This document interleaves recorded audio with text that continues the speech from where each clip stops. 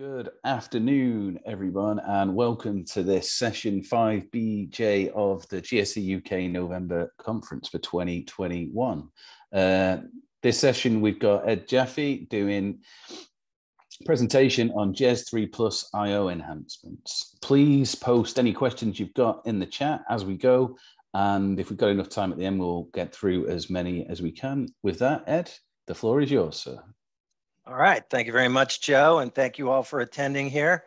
I realize I'm the last one of the day, so you're probably all pretty tired from the day and the entire event, actually. So, but I appreciate you sticking it out and coming to hear me talk about JES3plus and some of the work we've been doing in terms of IO enhancements.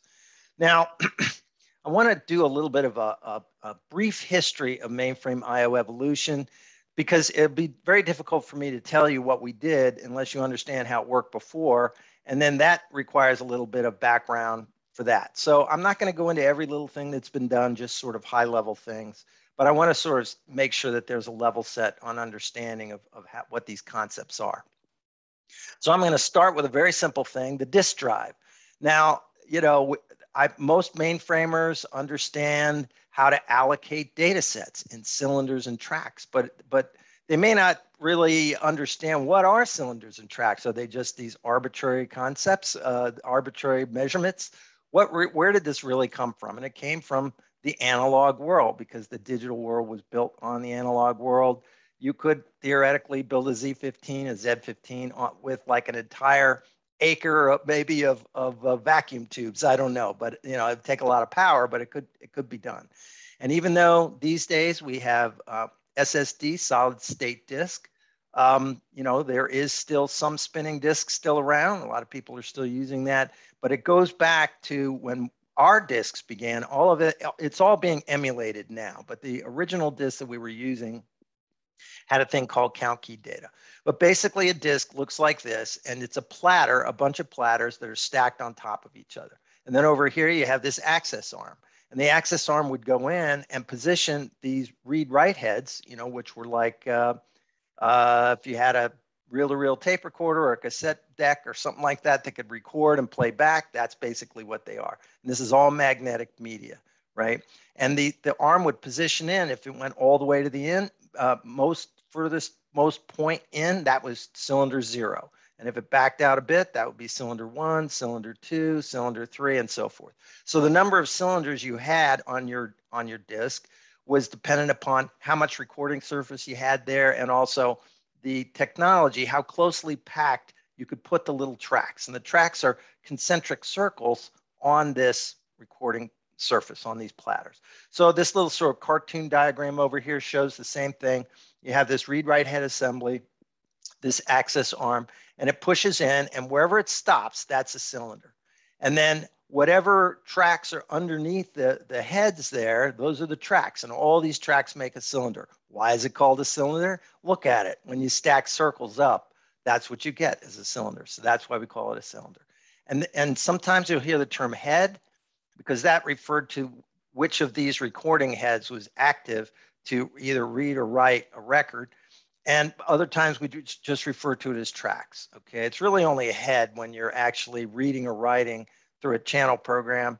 Otherwise, we just refer to it as tracks, because it's just data that's recorded and just sitting out there. All right, so hopefully we all, if you didn't know that before, now you know. This is one of the greatest pieces of analog engineering ever, is the disk drive. I love them, and kind of sorry to see them go, to be honest. So now on each track, back in 1964, they developed this count key data format, which was a variable length record. These days, most disk technologies use FBA, fixed block architecture, but they wanted to have variable length. So they came up with this count key data. And because the track is a circle, right, you had to know when, the control unit had to know how to synchronize. So you had this notion of an index point. Whenever the index point would come back past, that's when it knew that we were getting ready to start, you know, again at the top of the track and work our way down. So even though this diagram looks like a line, it's really a circle, right? So you have the index point, then you have a home address and a track 0 stuff. This is really sort of overhead that's used by the operating system and by the control unit. If you have an opportunity to list this stuff out, it's very interesting what ZVM does with the stuff that goes in here for mini disks.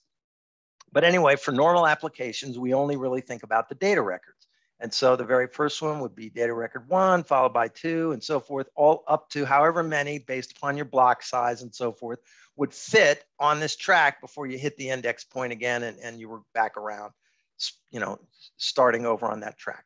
And each record was count key data. So you had a count field, a key field, and a data field. These days, you hardly see any keys. That really did not withstand the test of time. And so, the only key data set that I normally see in my job is a PDS directory. That's the only place that I really see keys anymore. Everything else is just data. So you have a count field and a data field. And if you have no key, then this key length in the count field is 0. And if you have a data length of 0, that's your end of file. Okay, so that's how count key data worked. And then the control unit was connected to the CPU, they used to call it back then. It wasn't even a KEC or a CPC, with these massive gray bus and tag cables. I think they came from the factory dirty like this. I never saw one clean. I think they were all, they sent them to you gross so that you had a consistent experience with them. Anyway, and it took 2 of these to make one channel. So they were big, nasty cables, and 2 of them made just one channel, and it was all point to point, no switches. Okay, so here's what a channel program looked like back then. You had a seek, and a seek CCW would position the arm, okay, and that would stop on the cylinder you wanted. Then it would turn on the head that you wanted to read or write, okay, and then it would fall through to the next CCW, which was a search, and the search, depending on whether you were searching for a key or a record, the point was more than likely when the arm got positioned out there, you were not over the correct record, and you had to wait for the platter to spin around until you were at the correct record, because this was all synchronous back then, right? The CPU was literally reading and writing onto the disk in real time. So the control unit, if you look down here, was really just a gateway. It just helped you select which of the disks on the string you were actually talking to. But the data passed straight through it right to the CPU. So when you read, you were reading off spinning disk right into the channel. And when you wrote, you were writing from the channel right to the spinning disk, okay? So this loop was important right here. The search would, if you were in the right position, it would skip over the next CCW. But if you were in the wrong position, it would just fall through to whatever the next CCW was. And traditionally, it would be a tick, a transfer in channel, which would go back. So this was a loop, and it would just loop and loop and loop like this while the platter turned until you got to the right spot. Once you're in the right place, then the search would be satisfied. It would skip over the tick, and then you would read or write your data. Okay, so that was the very, very first count key data channel programs. Now, in the beginning, you could only have one of these going at a time. The channel was locked to that disk while it spun around. So after a while, they implemented this thing called RPS, or rotational positional sensing. And there's a call in the CVT. It's still there. It's called CVT Oscar. That's what we used to call it. I think it's 0 SCR1 or something like that. If you look for that, that's the routine you can call that will give you back the sector number that goes with a particular record on a track. And that sector number is like an angle. So what you would do once RPS came along is there was a set sector CCW, which would sit between the seek and the search. And that angle, you would pass that angle in through that CCW. And what would happen then is the disk would disconnect, the control unit would disconnect, go back to the CPU and let the CPU do something else. So you could start another read, you could continue another read or write that was, while this guy was rotating around to the right place. And when finally it hit that angle, then it would generate an interrupt back to the CPU. The CPU would then continue with the search, and the search would be satisfied right away because you were in the exact right spot, and it would just search and read or write. If for some reason it took a long time, and you couldn't feel that interrupt quickly enough, things were very busy, then you would then when the search started going, it would be too late. You'd already gone past the record, and that's what they used to call an RPS miss. You'd have to go around again to satisfy the search. Okay. Now, what's interesting about that is if you look in channel programs today, you do a GTF trace of them, whether it's ECKD or even ZHPF channel programs, you will still see these RPS sector values in there. And if you look in the books, the ZOS manuals that talk about XDAP and EXCP and so forth, they describe how you call that CVT Oscar and everything. So it's kind of funny because it has zero meaning in today's world, none at all. And yet there are these RPS values still being passed in channel programs. Okay, so in 81, we went to enhanced count key data, ECKD. That's when XA came out. Obviously, that was a big feat of engineering to go from 24-bit to 31-bit. The ZOS folks moved the nucleus so that it straddled the line. There was a lot of things that were done with that, but really in the end, all they did was fundamentally added 7 bits to the addressing. The bigger change, the more revolutionary change is what they did to IO. They got rid of the channels. They got a channel subsystem. Then you had sub-channels, channel paths, dynamic pathing, storage control unit caching, and things like this. So this was really the bigger change with XA, and it decoupled the device and the control unit transfer from that of the channel and the control unit. So you no longer were doing this stuff synchronously. You're no longer reading and writing in real time, okay?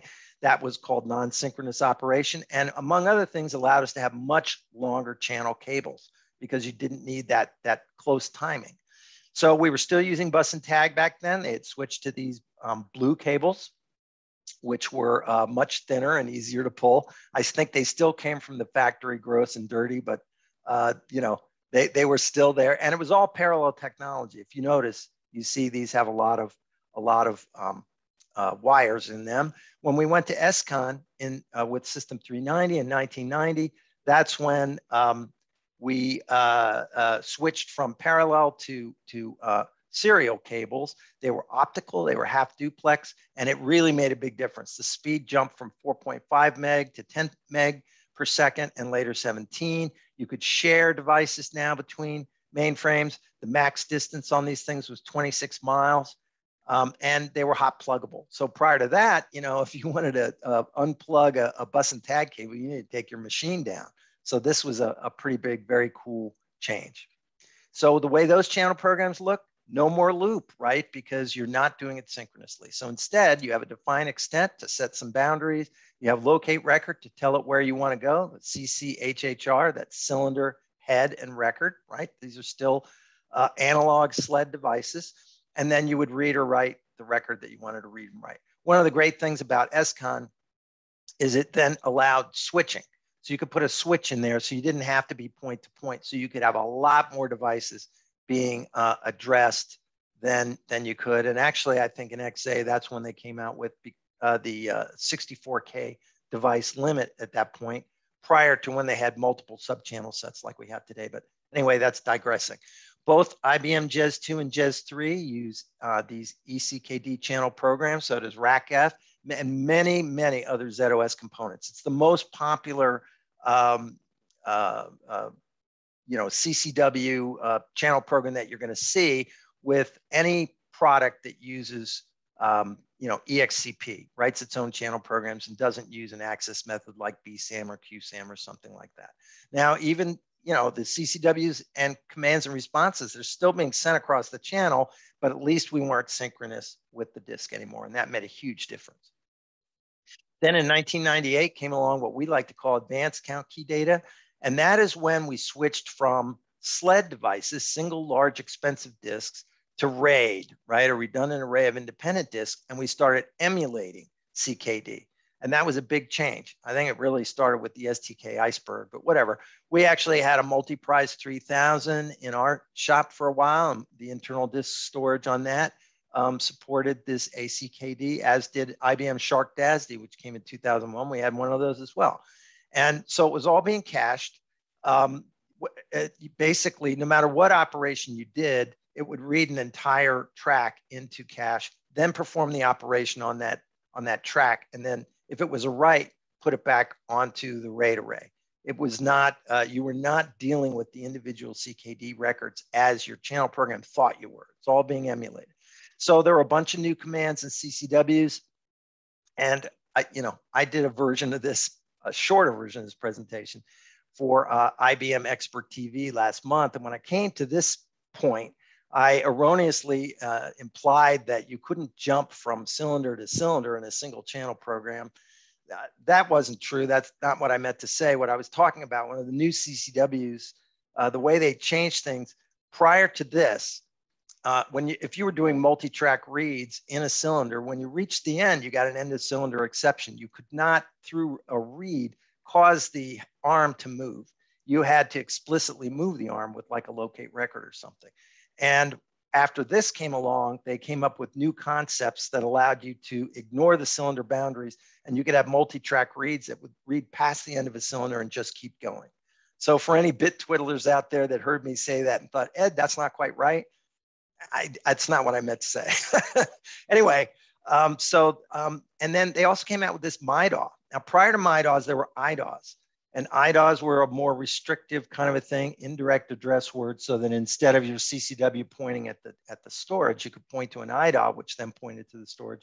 But they were, either fixed on a 2K or 4K fixed real memory boundary. MIDAWs were much better because you could now have a lot of little pieces that you could assemble to make one record or split them apart when you read records.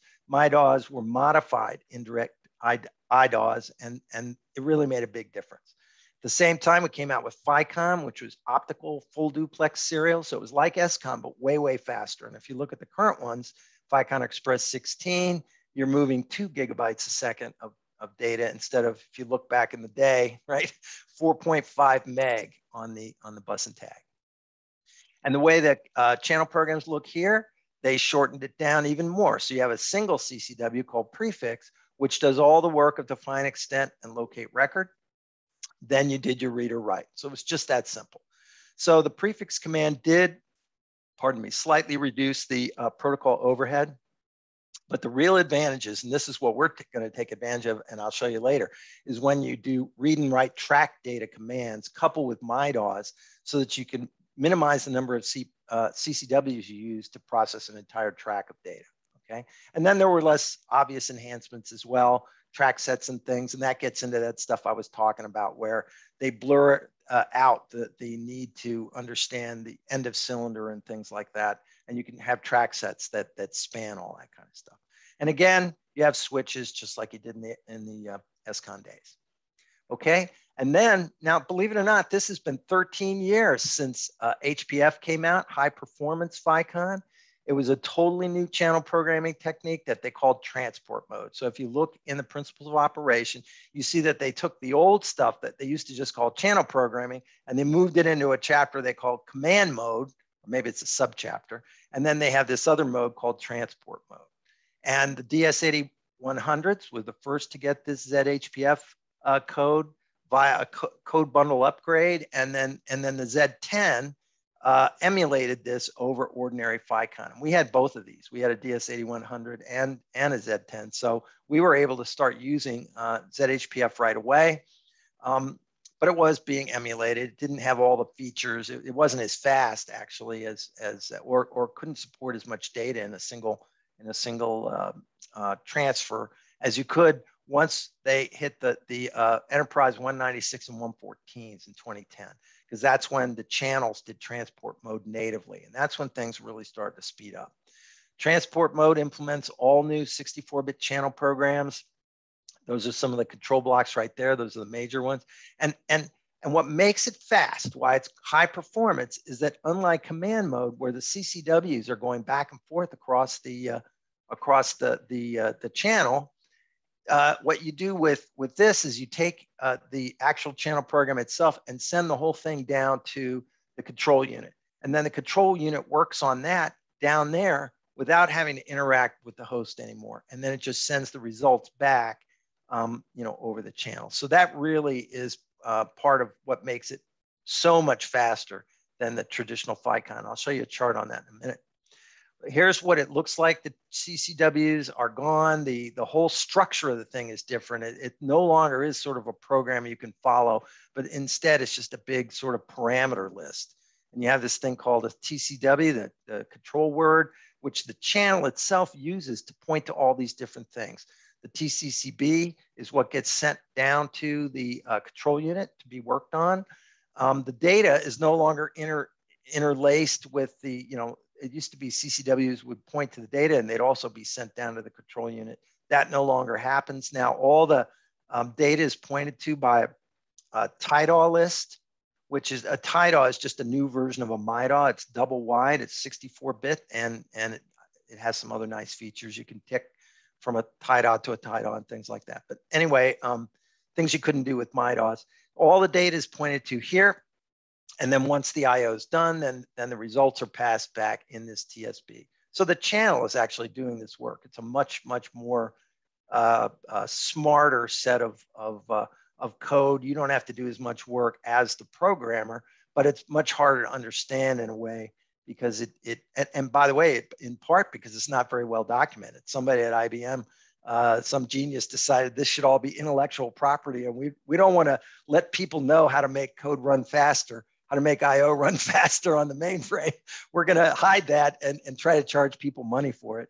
But at the same time, the left hand doesn't know what the right hand's doing, and they of course contributed ZHPF code into the field with Linux. So if you really want to see programs using ZHPF, it's hard to find them on ZOS, but it's very easy to find in Linux for Z. So if you know how to do that, then and you're interested in this, that's a good place to go look and learn and see how it's being done. So now the performance on this is really the key to it and why it's so important. If you look here at the last 3 generations of channel technology, the FICON Express 8, 16, and 16S Plus, you see that the FICON side of it, your regular CCWs, command mode and everything, that's basically stabilized. There's no improvements going on really at all in that space. They get tiny improvements, but that's, it's just by happenstance. All the effort is being put into ZHPF, and you can see right now the IO per second right here. We're up to 13x on that, and over here 5x on the actual throughput rate. So it's definitely the technology that you want to be using if you're doing channel programming. All right, so with that little introduction, I'm now going to talk a little bit about what JES3 was doing before we made changes to it, okay, so that you understand what our changes were.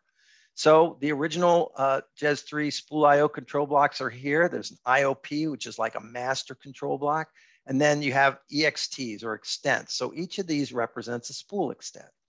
And then there's a whole pool of these ISRs. Now, you have to understand that JES3 does start IO, which is a more sophisticated, lower level type of IO than even EXCP is, or EXCP VR. So, and if you do that, when you do start IO, you have an IOSB control block that you're using and an SRB. And so that pair, IOSB, SRB pair, is what's inside the ISR. Then over here, you have DMCs and DATs. The DMC represents an IO request for a single block to be read or written to or from spool. And then a DAT is the actual buffer, 2K or 4K or whatever size buffer you have that's going to be read or written to or from spool, okay? And the original access method, again, everything was ECKD. And of course, CKD is supported, but there are no devices like that anymore. You'd have to almost fake it in the code to see it actually work. It's still supported by modern disks if you do CKD. So you could try it, but they're very, very, very slow. Anyway, each request, as I said, represented by a DMC. The multiple DMCs were sorted by CCHHR, and then they were chained together in one long channel program, and then they were launched with the start IO macro. Now, the reason they sorted it this way was to minimize head movement, arm movement, because that was the slowest part. The disk could spin very, very fast, and they got faster and faster and faster. It's very hard to move the arm and stop it. That was the slowest part of the whole thing. So by sorting it this way, they would have all the things that had to go in one cylinder together. And so the arm would move out. They would do all the IOs in that position, then move the arm to a new position, do all the read writes that needed to happen there, move the arm to another position, do all the read writes that happened there, that were needed there, and so forth. Okay, so that's why they did that. And it really made a big difference back in the SLED device days, huge difference. And these guys were so smart that they figured out how to actually overlap the IO from the MVS perspective. So before the IO would even formally complete, they would launch the next one out because they used a thing called an iOS die routine. I'd never even seen one of these things before I started looking at JES3 stuff. And they would get driven right at the time the interrupt was happening. And if the IO looked like it was fine, they would go ahead and launch the next IO right from there, even before the completion SRB ran in some cases. So it was overlapping, very cool. It was called like a seldom ending channel program, and they did end seldom. So here's what they would do. In this case, I'm going to use this example over and over. So I'm going to go through it. There'll be 5 DMCs here. By the way, this is a 3 chili pitch. Maybe it's supposed to be a 4 chili pitch. I don't know, but they only go to 3. So just keep that in mind. I'll try to make it as simple as possible. Anyway, so the first DMC here has a defined extent, a locate record like we talked about. This is ECKD. And then it would have a read. But there's 5, there were 5 on the wait queue. So they were chaining them all together and launching this single IO. So they would tick from here to this guy from one read to the next. It's like having 2 reads in a row, but you sort of have a go-to in between it. And the reason that they went from one read right to the next is because these 2 guys are on the same, they're actually next to each other. So these 2 DMCs represent records that are right next to each other on the track. All 3 of these DMCs are on the same track, okay? But this one is a little bit distant. So there's a few records in between. So maybe this would be the first 2 records on the track. There'd be then a couple of records in between, pardon me. And then this guy right here on the track would be discontiguous. And so when they did a tick to him, instead of ticking straight to the read, they had to tick to the locate record because that was how they could skip over those records that were in between, okay? Now these 2 here are totally discontiguous. They're not part of this track.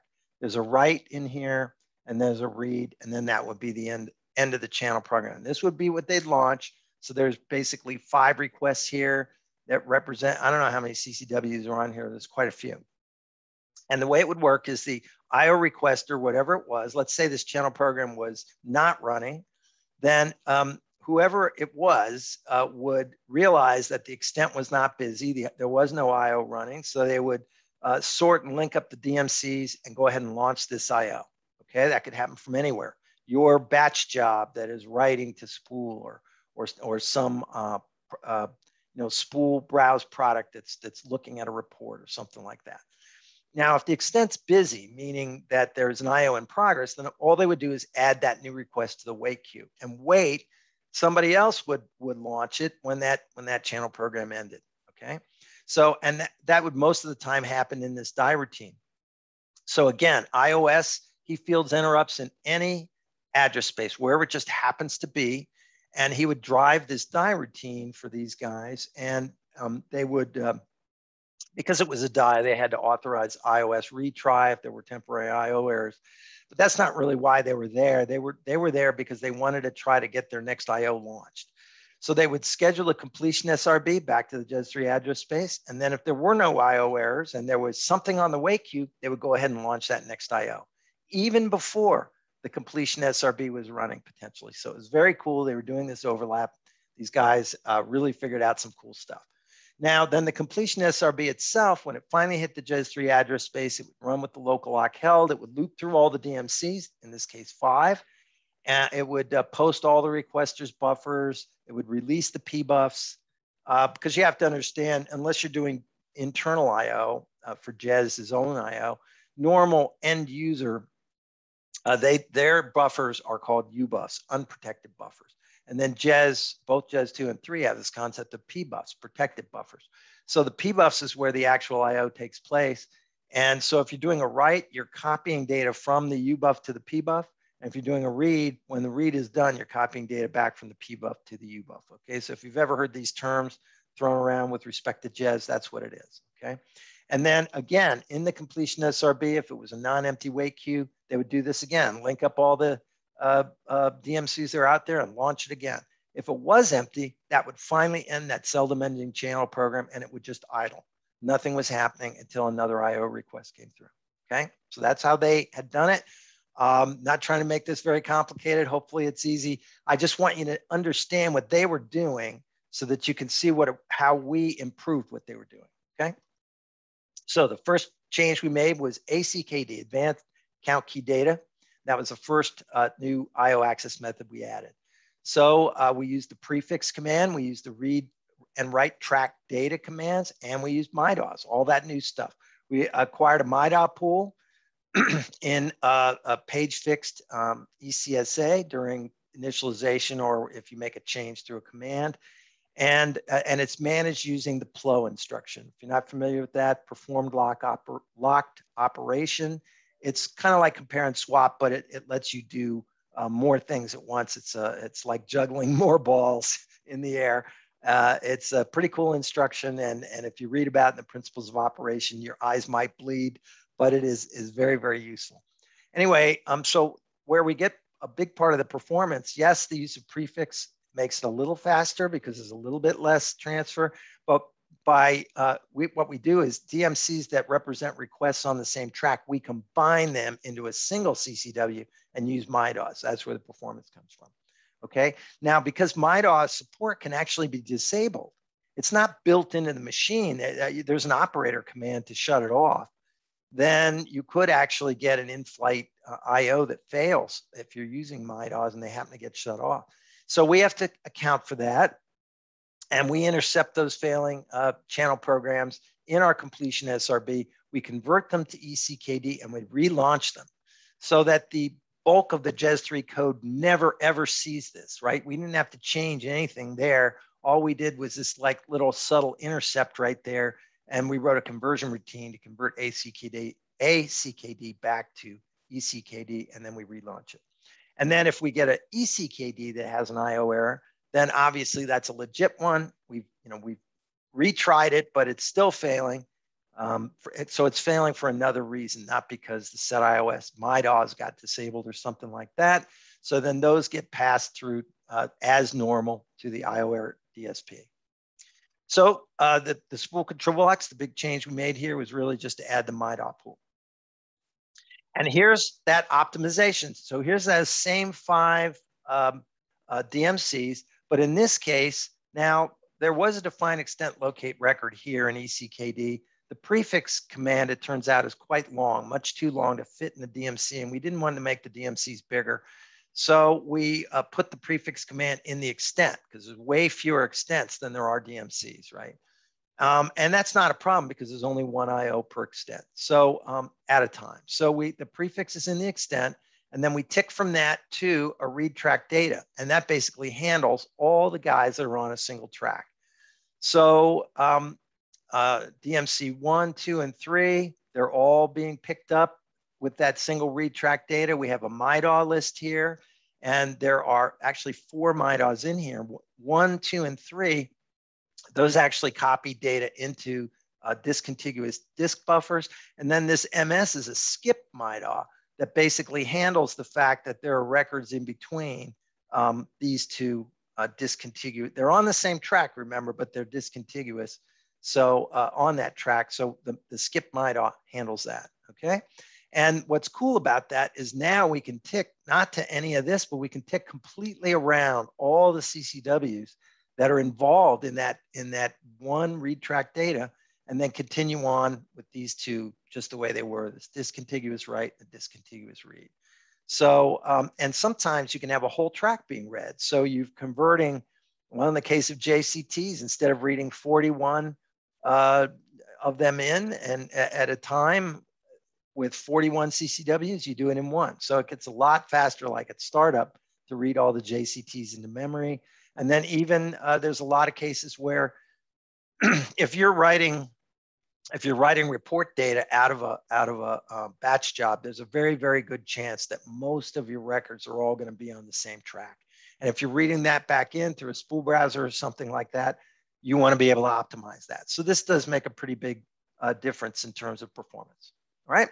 So the next one is ZHPF, the second new IO access method we added. This uses, again, transport mode channel programs. And what we did here was we acquired a 1 meg T-cell pool in 64-bit common. It's page fixed and backed by a 1 meg frame. And because it's backed by a 1 meg frame, that means you need to have LF area. That's a new requirement. There's no, prior to that, there was no requirement that IBM JES3 have LF area available to it. And actually, there's no requirement that JES3plus have LF area available to it unless you want to use ZHPF, okay? And and again, this support can be enabled or disabled dynamically by an operator. So we had to intercept failures and convert it back to ECKD the same way we did with ACKD, all right? So the spool control block update here really was just to add this 64-bit T-cell. And again, LF area is required. Now here's the structure of that. Once again, ZHPF channel programs don't look anything like the other ones. They're not really easy to follow in that sense. So it's really just a bunch of pointers pointing to different things. And so we're trying to show you here what that is. Everything that's got the green outline is in 64-bit T cells. So it's nice. It doesn't chew up, CSA, normal CSA and stuff like that. Now, one thing I should point out is the original ZHPF implementation only allowed either all reads or all writes in a channel program. And then later on, in a later release of the hardware, they came out with this FCX bidirectional data transfer facility. And we're not actually using that right now. So we're still using the original rule set. We may look at that at some point, but it hasn't impacted our performance, we don't think. So it's not a very high priority, but we might look into that. Anyway, so the channel program optimization that's done here with the ZHPF is here. There's no ticking and chaining and stuff like that, but these are the same 5 DMCs here. But in the TCCB, the TCAH, the TCA header, has in it basically the same data that would have been in a prefix in ACKD. And then you have these DCWs, and the first one we use, of course, is the read track data. And we're doing, once again, the very same optimization we were doing in the ACKD, only we're doing it again. We're using a read track data to pick up these 3. We're using TIDAWs, so we have a TIDAW 1, 2, and 3 actually move the data into these buffers. And then there's a skip TIDAW, which works just like the skip MIDAW, to skip these records in between right here. Now, the thing about ZHPF is it also, all of the data is pointed to by the TIDAWs in this list. So we also have to put T5 in there. Now, that's a little tricky, definitely not documented anywhere, but it's how you can do multiple discontiguous reads and writes. We actually do, this is being handled through a discontiguous, there's a way that you can add extensions to a DCW, and you have to update your lengths appropriately and things like that. And it allows you to support discontiguous CCHHRs in a single ZHPF channel program. So we're taking advantage of that so that we can do the same kind of IO we were doing before and not have to do, one IO at a time for every buffer or anything like that. Now, you probably noticed the DMC4 is missing. That's because we can only do reads or writes in one channel program. We sort of alternate the two. So we dechained DMC4 and put it back on the wait queue. We'll pick it up next time when we're doing all the writes. Okay, so this channel program is reads only. And for anybody that says, well, wait a minute, that means you're doing twice as many IOs as you did before. Maybe so, but the start IO rate on this thing is 13x. So I don't think, I'm not too worried about that. We're doing just fine. All right, so now the customer controls here, access method is a new keyword on the option statement. And you can specify either ECKD, ACKD, or ZHPF. And if you don't specify anything, you get the same original ECKD. And it really is like a chicken switch. If you specify ECKD, it's running like 95% of all the original, oops, didn't mean to do that, all the original IBM JES3 access method code, right? Hardly any of our code is really in there if you do that. If you choose the other ones, then obviously you're going through a lot more code that we wrote, and getting performance benefits from it. So you can pick this value up, changes to it through a modify config command, or any of the kinds of restarts that will read the init deck and make things happen, including a cold start. I don't recommend that unless it's a brand new JES3plus. Anyway, but it provides you with ultimate flexibility. We made some updates to some of the commands. There's an inquiry options command that comes out, and here you could see it's showing that we're running with ZHPF right here. There's an inquiry queue command that's used to list spool partitions and spool volumes and things like that. And here you can see it's saying, again, ZHPF is being used, okay? There's some diagnostics changes that we made for anybody that's, likes to look at this kind of stuff, either in IPCS, or there's a thing called the dump core DC DSP in JES3plus and JES3. And so this thing called option equals JIO shows you the everything having to do with the IO, and we've added some ACKD statistics to that if you're using ACKD. If you're using ZHPF, then we added some stats there. And then on the actual extent itself, we added some additional words here. DFR IO, deferred IO, that's the number of times that we, for example, took that DMC4 right and put it back on the wait queue versus just running it in line, so we could see what percentage that is of the actual number of IOs we're doing. The CP fix, that's the number of times we fixed an IO, if you will, not page fixed, but converted back to ECKD. Hopefully we don't do that ever. We want that to be 0 if possible. And then this last one over here is just how big the TCCB got. As far as performance observations on this stuff, we and others have seen approximately 2/3 reduction in JES3plus global restart elapsed time using ACKD, and about 4/5 reduction using ZHPF.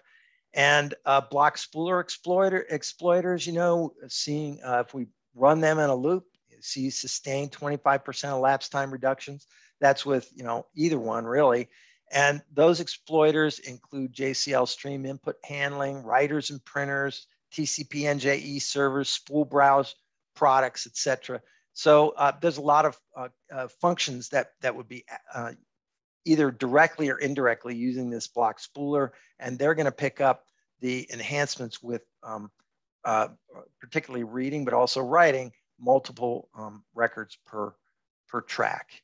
Okay, and then of course ZHPF has these start IO rates and data transfer rates that are approximately 13 and 5x respectively. So you get all that, what we did for ACKD and the combining things on the same track, plus all this other stuff, okay?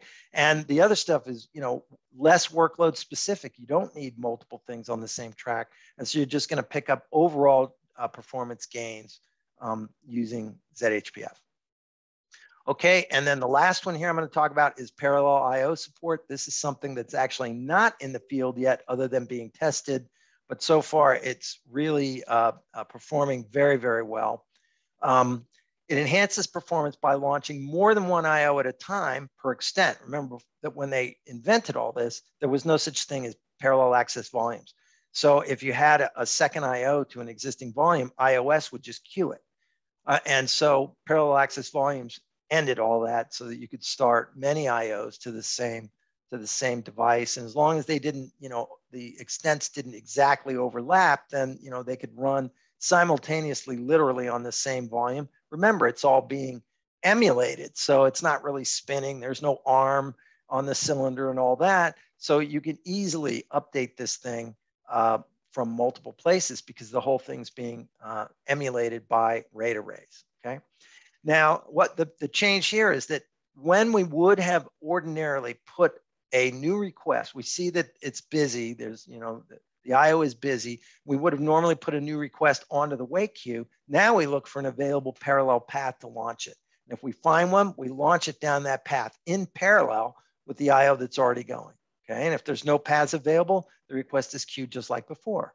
And the customer external for this is a new max path keyword and defaults to 1 and supports values up to 8. I will say this is not a chicken switch. We had to drastically change the structure of things to make this work. So coding MaxPav1 does not go back to the original IBM code. It just doesn't. So if you really want to go back to the original IBM code, you would need to back off this PTF or APAR because this is a change. So keep that in mind. Anyway, and again, it can be changed through modify config or through a restart. So here's how you would find the extent normally, in the past and now. Nothing's changed here, but I'm just setting this up so you can see it. You take your spool addresses in JES3 are represented by a 6-byte value, a 2-byte extent number, which they call M, and a 4-byte record number, which they call R. You'll see in books and other places M.R. That's what it is referencing. And you basically take your extent number and then you index into this table here. And that table has pointers to the EXT control blocks for whatever that extent happens to be, okay? And that's unchanged. We haven't changed a thing about that. But I just want you to know that's how you get to the EXT. Now, when you're at the EXT, it used to be just 1 IO per. So what we've done is parallelize the EXT control block. Now, the Brits, you guys probably put an S there. I don't know, parallelizing with an S.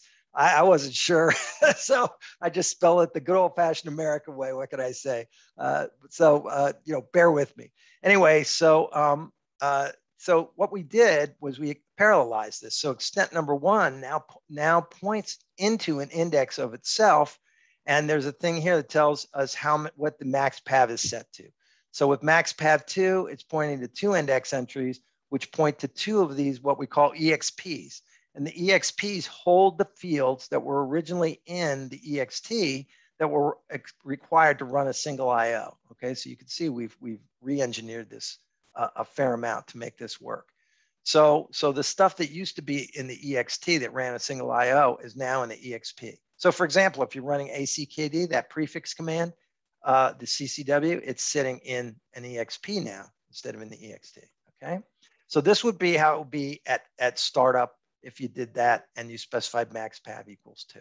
These are contiguous blocks of storage here, okay?